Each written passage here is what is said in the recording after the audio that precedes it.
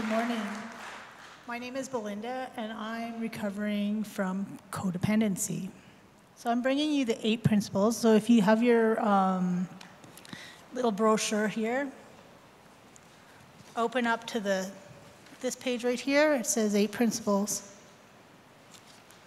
So our 8 principles are derived from Matthew chapter 5. Sorry, I can't see here, but chapter 5 from 3 to 10. And each principle walks you through your journey to recovery, from letting you go of where you are and finding your true self in Jesus. It also reminds us that we don't walk alone. This is read every week and helps us remember who we are in Christ and how Jesus has instructed us to walk. So it's important for us to reflect on this and actually follow where we're going. Can we say a thank you to Belinda?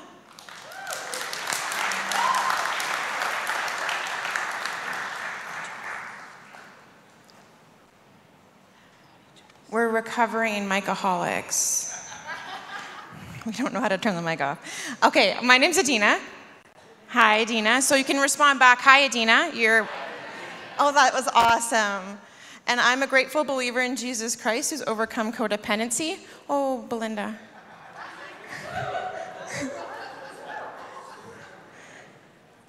Oh, I'm trying to make a joke out of that, but I don't know what to say. I'm so sorry. Okay, so I'm a recovering, now I'm a recovering micaholic too. But anyway, I've recovered from codependency, but I'm also walking through fear of man and anxiety. How many of you would say that you're walking through stuff too? You have some baggage? Oh man, that's awesome. You know why it's awesome though? Is because God actually wants to work through that stuff, okay? And the reason we introduce ourselves that way is because what ends up happening is you start to identify with that person and understand that we can be vulnerable with each other. And when we're vulnerable, we're authentic. Would you agree? And that's how we can walk in the fullness of who we are and who God's created us to be. So as you notice, I have this big water jug here, and I got to give a shout out to my friend Rick. Rick, can you just wave your hand? Rick has been such a friend to me in Celebrate Recovery.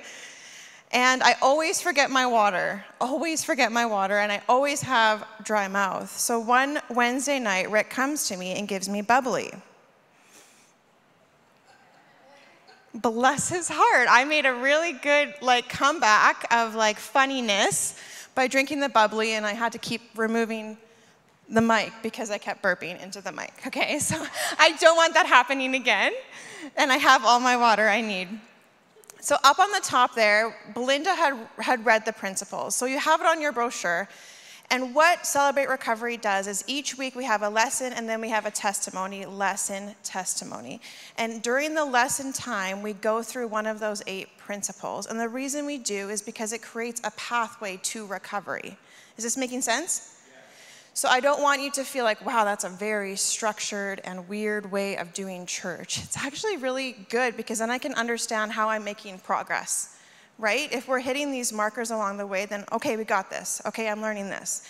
And then what ends up happening through our vulnerability and through our ability to share authentically about our recovery, we can be like, oh, Ariel, right there, you're working on this. This is the step you can take to get there. This is what's helped me.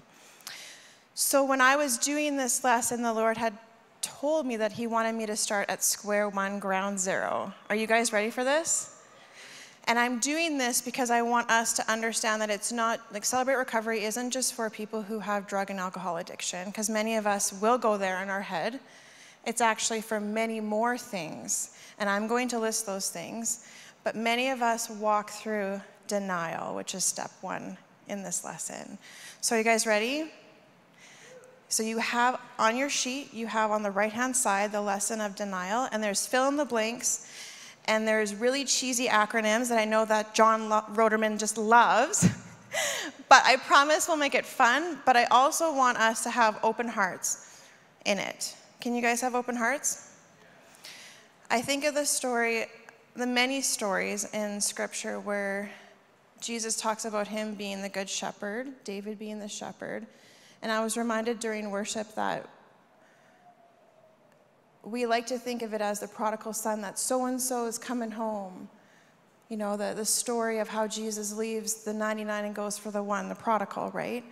But the reality is each and every one of us are the prodigal in different areas of our life that Jesus wants to meet us and be the good shepherd in. So with Celebrate Recovery, I brought it here 2 years ago. And I did because when I was going through my own stuff as a teenager, I ran to the church, but I didn't share much with the church because I thought that everybody within the church had it all together, which is far from the truth. But it's like we need to create a platform for people to understand that, because many people think, oh, I'm going to be struck down with lightning if I enter the church. But the reality is, if our hearts are soft, if we understand that God is our good shepherd, then we're sharing authentically with other people that others are invited into that safe place too. So principle 1 says, I realize I'm not God. I admit that I am powerless. Can you guys say, I am powerless?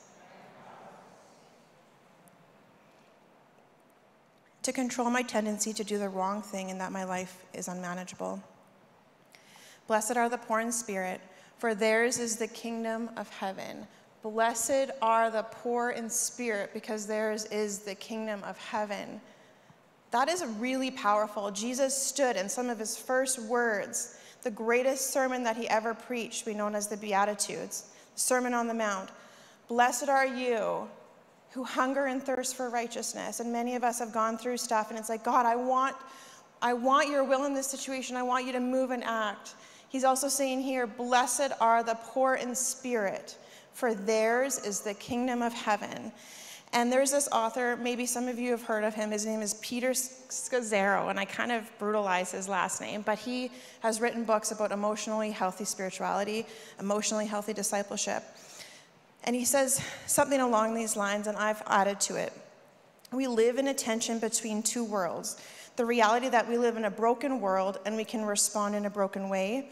And the second realm is the kingdom of God, where there's God's glory bringing healing and wholeness and freedom to those areas of woundedness. When we engage both of those worlds, we enter into the suffering of Jesus, who hung on a cross between heaven and earth. The pain and the struggles that we face is an opportunity to bring that tension before Jesus and face all the reasons why he died on the cross for us. How beautiful is that Celebrate Recovery? And our church hangs on that tension in a very healthy way. Would you agree? And I love that we can enter into this church body and say, you know what, this is who I am. And I want God, I want that tension. I want to feel why you died on the cross for me. So blessed are the poor in spirit, for theirs is the kingdom of heaven. And this goes along step 1, which says we admitted we are powerless over how our addictions and compulsive behaviors, and that our lives have become unmanageable. And why are we doing principle and step together? Well, one is the how and one is the why we receive recovery. So we do those two together. The steps will look very similar to AA, CA, whatever anonymous meeting. The principles are all based out of the Beatitudes. And here, the scripture that goes with step 1 is, I know that nothing good lives in me, that is in my sinful nature, for I have the desire to do what is good, but I cannot carry it out. Now, this becomes like a precipice in terms of the next set of scriptures in Romans, because the next set of scriptures in Romans talks about how we're living according to the Spirit, but we can't live according to the Spirit unless we empty our fleshly desires out to the Spirit, right? It's that two open hands that Jesus, I want to give you this baggage, and I want you to work through me in that. So think about this. Before we can take the first step of recovery, we must first face and admit our denial.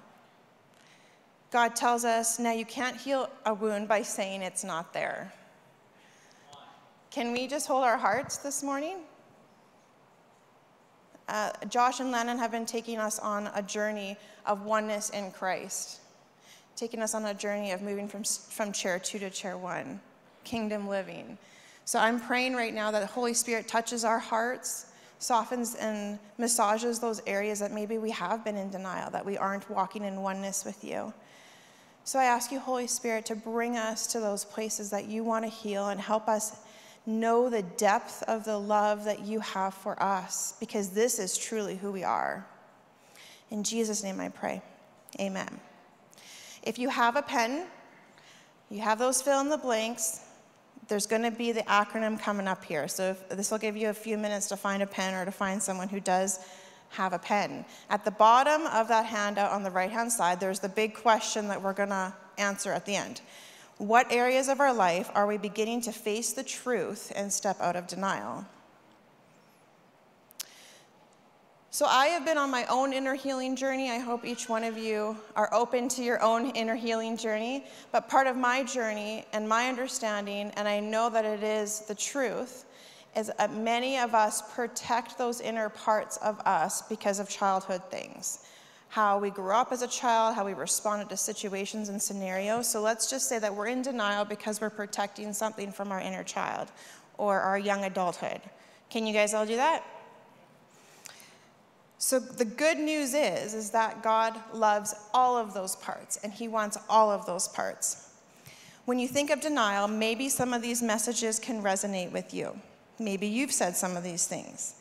A denial statement can sound like, can we stop talking about it? Talking only makes it worse. If we don't talk about it, it'll go away. Let's pretend it didn't happen. Well, he really doesn't drink that much. Okay, I have like really small print on here, try to see the whole thing, so that is why I'm really zooming in here. Another one could be, Paul drinks more than I do. Suzanne has more partners than I did. Johnny's been married 3 times, I've only been married twice. I scream because you make me so mad. If you didn't nag me so much, I wouldn't. I need a few drinks to relax. Okay, so denial addresses our hurts, habits, and hang-ups. So at Celebrate Recovery, we don't say, hey, I'm here, I'm Adina, I'm an alcoholic. We don't say that. We say we're a grateful believer in Jesus Christ because that is our identity first. But then we also identify with certain hurts, habits, and hang-ups. So what is a hurt, habit, and a hang-up? A hurt is a physical or emotional pain that is caused by you or another person, even a situation. So examples of this would be abuse, abandonment, divorce, relationship issues, maybe dysfunctional family. A habit would be a repetitive and reoccurring pattern of coping that is used to numb pain. Examples of this is addiction to drugs, alcohol, pornography, abusive behavior, workaholism. And a hang-up would be a negative mental attitude that's used to cope with people or something, such as anger, fear, depression, people-pleasing, unforgiveness. I had double fear in there. I wonder if that's like Holy Spirit saying, you really need to look at this guy. But usually it's actually an Adina typo, but that's okay. I'm not denying it. Okay, so denial from hurts, habits, and hang-ups causes the following issues if they're not dealt with. So here's where you can fill in the blank. Denial disables our feelings. We lose energy, so energy lost, negates growth, isolates us from God, alienates us from our relationships, and it lengthens the pain. And if you didn't get all that, I will, slide by slide, it'll also have it on there for you.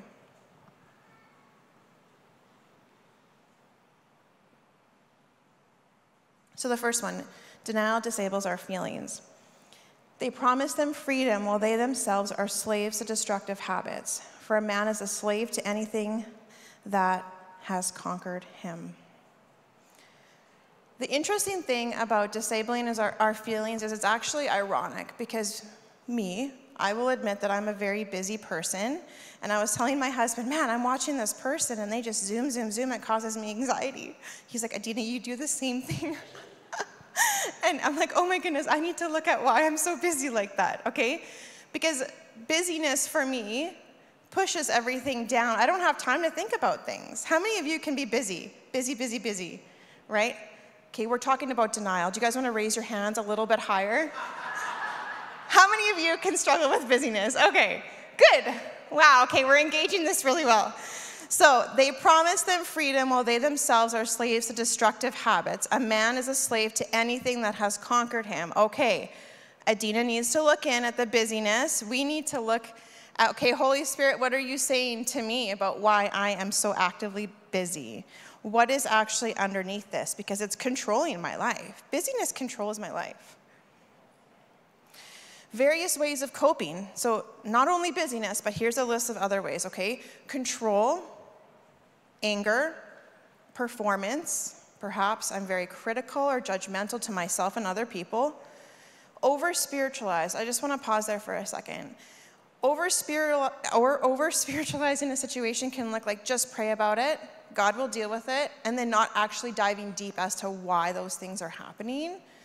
Over-spiritualizing actually the fruit of that is actually judgmental, because people won't actually want to talk to us if we are breezing over a very difficult situation and giving them cliche Christian answers. Does that make sense? Okay. Self-sabotaging, perhaps I push people away before they can actually hurt me. Or maybe I'm doing so good for a period of time and then I slip back because I'm so used to destructive habits.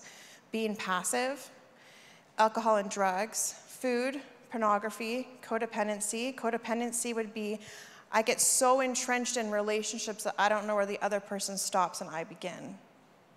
Does that sound okay? Get that? Love and relationships, perhaps I don't know how to be single.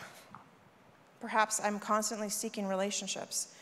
Isolating or overspending or spending too much. And so some of these things might be very uncomfortable to admit, so I want you to know that is not me pointing fingers. I'm just actually bringing the playing ground quite level. This is who we are sometimes. Various ways of coping. But here's the thing, is all of these things, plus more, Christ wants in those. Faith, this is why he died on the cross, is so he can enter these things so that we don't have to be these things. Okay, I'm going to show you a little bit of a little picture. And now when I'm showing you this picture, I'm not putting you in a box. And I don't want anybody putting each other in a box. But I just want you to look at how to identify maybe with some of these unhealthy habits or these unhealthy traits. Okay, so these are called family roles. Do you guys like the visual? So these are ways in which you can potentially use those coping mechanisms in our family system, okay? So in the middle, on the left-hand side, you got the addict. He's named the addict, okay? The addict isn't just for drugs and alcohol. Let's just say some of our families struggle with anger or perhaps overspending. You fill in the blank, the unhealthy coping mechanism. This was just the nicest picture I could find, okay? So all of these individuals here operate around this unhealthy person. So how are they coping with what's happening? First, you have the caretaker. He shields the people from the consequences of their actions. They will sacrifice themselves so that other members don't feel the pain. They keep everyone happy. They make sure everyone is okay. The hero, they're similar to the caretaker. They will maintain appearances. They do whatever to restore the dysfunction in the home. They are overly responsible, self-sufficient, and even a perfectionist. They inwardly struggle maintaining their own expectations. The scapegoat, they're actually the opposite of the hero, if you can't tell by the picture. They act out hostility or provoke negative attention to themselves to distract from the dysfunction in their own home. They divert the family's attention from where it should be. The mascot, they are the humorous ones in the family. They try to be silly and to lighten up other people. They can become anxious or depressed because they are constantly in motion. Their happiness is actually a protective mask. The lost child. They are the quiet individuals who fly under the radar while the other family members play their own adoptive role in dealing with these issues. They avoid everything and everyone. They want to disappear. How does that feel? I can feel like a pin drop. I can hear like a pin drop. It's because many of us identify with those uncomfortable things, right? And I know for myself, when I'm in an area where I feel vulnerable, oh, well, is this person speaking to me? I just want us to just, open up those shields that sometimes I feel like a horse, right? When those things get pointed out, those shielders on a horse, I'm like, nobody look at me. I'm super uncomfortable, okay. But the reality is we're here in a church body where everybody is walking through stuff, okay? So what is it that you are identifying with? What parts of those resonate with you? The beautiful thing is that when we name it and when we have open baggage, who deals with it? It's the Lord that deals with it, right? So let's open that up. This, Lord, how do you want to deal with this? And now it's important for us to understand we've taken on these roles because they have functioned for us for a while. They've helped us move through things for a while, but Jesus wants him to move through things, not just for a while, but forever. And the beauty of that is when we come into relationship with other people, then I can be like, you know what, this is what I'm walking through. They therefore share. And the beauty of that is that creates a testimony for God's glory in that. We have to identify it, then God's going to use it to bring out his glory in all of that. How many of you want to be able to share with your family what God is doing in your life? How many of you want to share with your neighbors what God is doing in your life? So the next part of the denial is that's denial. D, disabling our feelings. These are ways that we disable our feelings. But the next one is E, energy lost. It says he frees the prisoners. He lifts the burdens from those bent beneath their loads. With denial of those wounded areas, we lose energy, which is really ironic because we're doing the very thing we want to do to cover up those areas, which actually takes more energy than letting the Lord deal with them. My busyness is very draining, right? Other things are very draining, like being critical of other people is very draining. It hurts the head, right?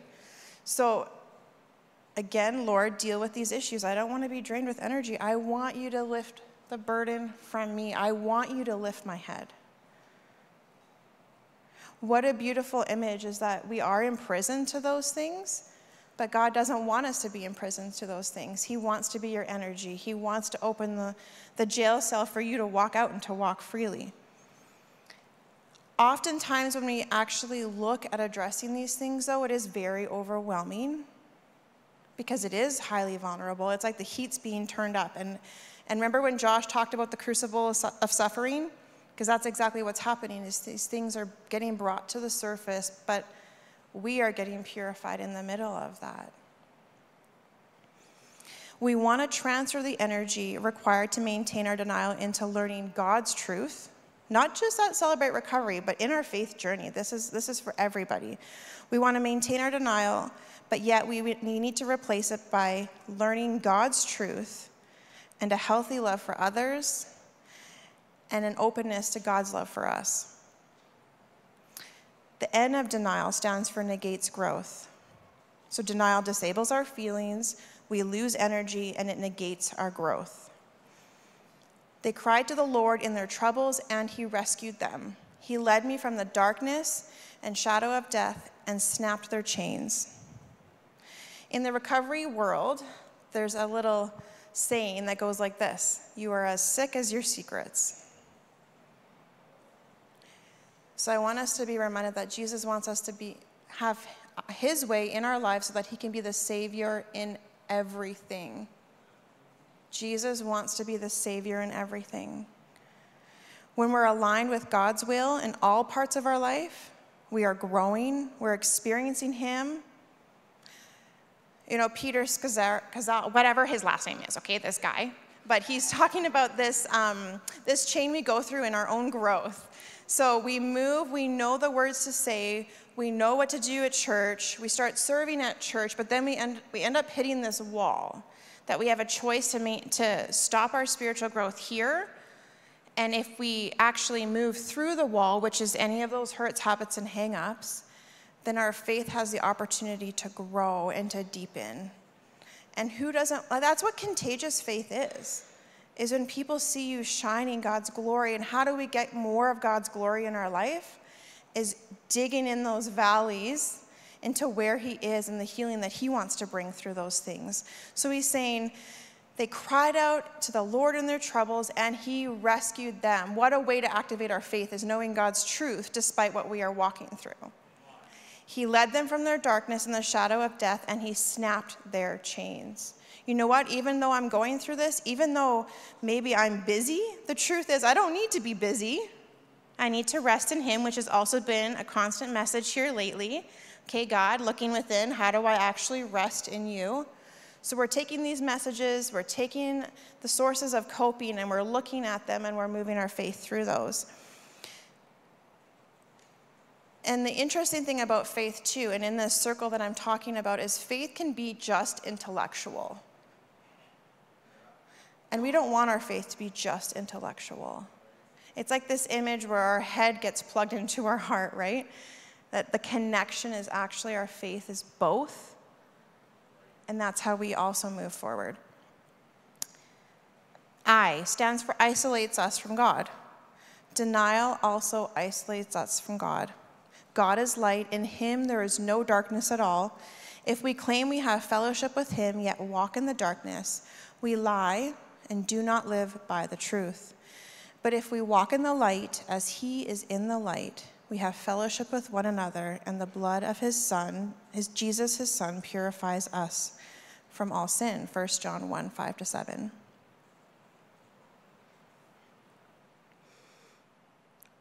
Perhaps some of us can get overwhelmed by situations and be like, well, we kind of like disassociate, where we shut down our faith and we just kind of isolate.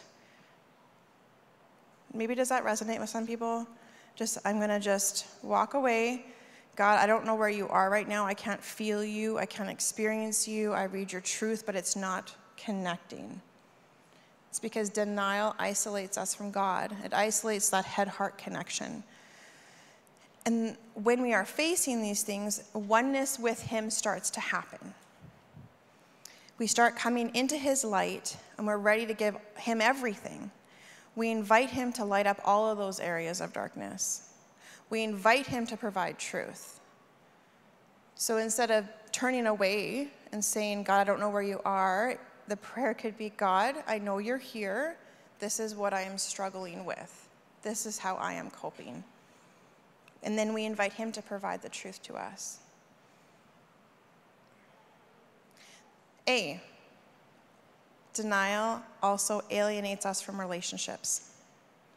Stop lying to each other, tell the truth, for we are all parts of each other, and when we lie to each other, we're hurting ourselves. Ephesians 4:25. Denial tells us we're getting away with our isolation. If we're having a hard time connecting with other people, ask the Lord why. What is it about me that is causing me to have a hard time connecting with other people? The thing about isolation, the irony maybe, is we think nobody knows what's happening with us when we're isolated. That was a joke, but it's also truthful. We think nobody knows why we're hiding or what's actually going on with us, but we do. We just don't know what to say and how to say it to you. Those areas of isolating can be rooted from inner childhood. Maybe you're protecting yourself from relationships for a reason. We need to live openly with Jesus, and as we do, we will bear fruit. We will bear patience, forgiveness, joy, kindness, love, but we have to open ourselves up for that. And as we open ourselves up to relationships with other people, then we become more connected. We are the body of Christ, and how does the body move? When all the parts are connected, right? So when we open ourselves up, we face the denial, we're authentic before each other, then those parts start to move. And this part here alienates us from our relationships. One of the key words there is us. I know when I was in denial that I would be, so-and-so did this, and so-and-so's doing this to hurt me. When it's really, okay, why am I getting so offended? Why do I have the inability to forgive this person? What is actually going on in here? When we step out of denial, we're drawn into a community. The beautiful thing about Celebrate Recovery is we have gender-based groups on specific issues, and we share authentically on the questions that are on your handout there. And what I have seen is people who have come to the community keep coming because they're wondering why, like, where can I get this type of authentic relationship? And that's an opportunity that all of us have in this church, in our family, in our communities, but we have to first be carriers ourselves and know what that looks like. L, the last one, is it lengthens our pain. God's promise says, I will give you back your health again and I will heal your wounds, Jeremiah 30:17. The longer some of us keep saying, you're making me so angry, or I can't handle this anymore, the longer we actually stay in the issue. Okay, I just need the next slide up there. In reality, denial allows us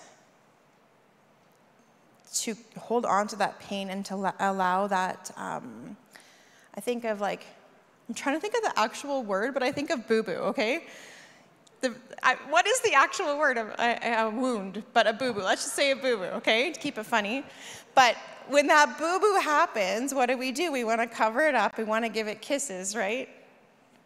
And so it happens, denial happens, these things are unearthed in us that the Lord wants to cover up. The Lord wants to give us kisses for that. And he doesn't want that pain or that boo-boo to stay there forever. But the longer we say that we don't want anything to do with it, or we don't want to touch it, we don't want to go there, the longer our pain is actually lengthened. But facing it is good. Facing it is hard, but facing it is good. I will give back your health again, and I will heal your wounds. We are going to take a few moments here to practice a Celebrate Recovery style small group. How are you guys feeling about this? My daughter goes, good, not so good, and meh. How are we feeling about it? Good? Okay.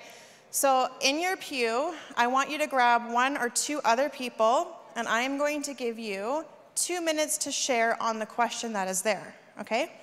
So the question on your handout is, what areas of your life are you beginning to face the truth and step out of denial? So I will give you the cue, and we still have a couple more things after to do, but I'll give you a cue when we're all ended. All right, I'm going to cue up our crew at the back here. We're going to show a little bit of a testimonial video with Celebrate Recovery. As we'll pull it up as you guys are winding down here. You got about 15 seconds.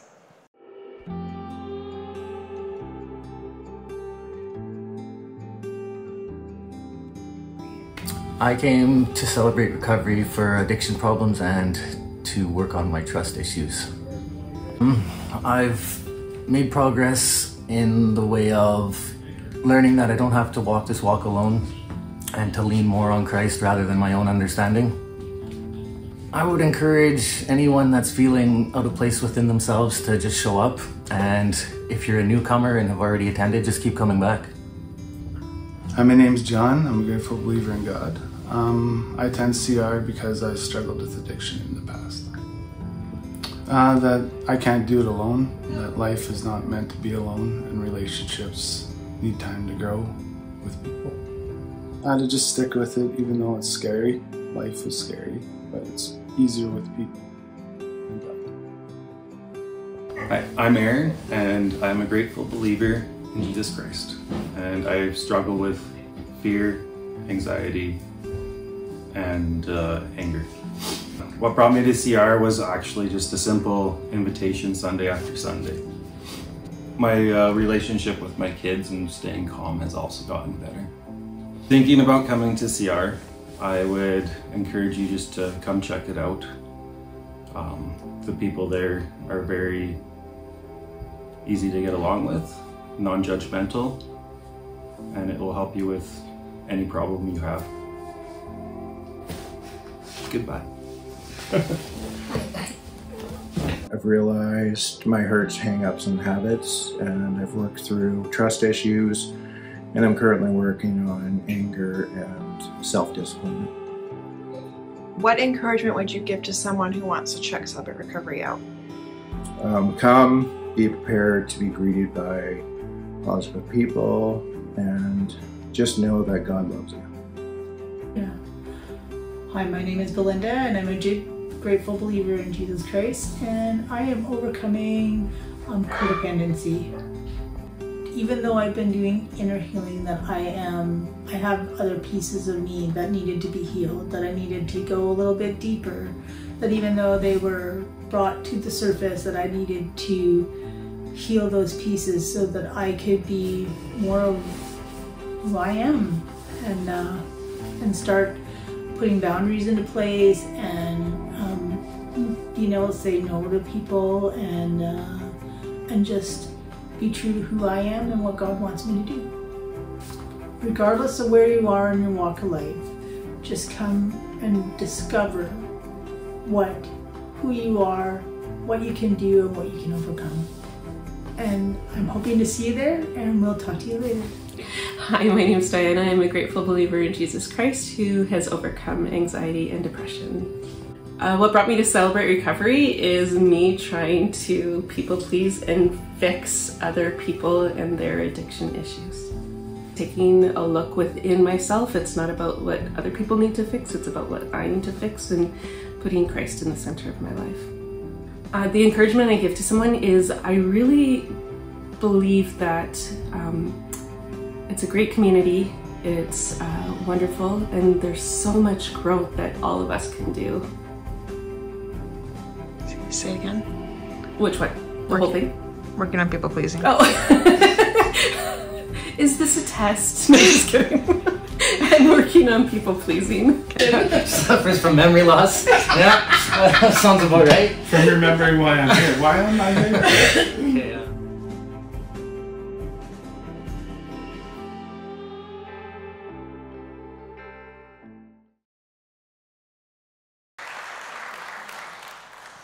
It takes brave people to share in front of you that they're coming to Celebrate Recovery, but what I love about our community is that this church really represents inner healing. Would you agree? And so I love the fact that we can embrace that God is doing inner healing in all of us, and that this is what our faith journey is about. And it doesn't stop here today, okay? So my challenge for you is to take some of these elements of denial and share it with somebody that you love, or attend Celebrate Recovery. I'm not going to end by giving you the fix-it answer today. I just want you to be able to sit and, you know what, God, this is what I'm dealing with, and allow him. The beauty of stillness and rest before him is it actually allows him to speak and not another person to give you an answer.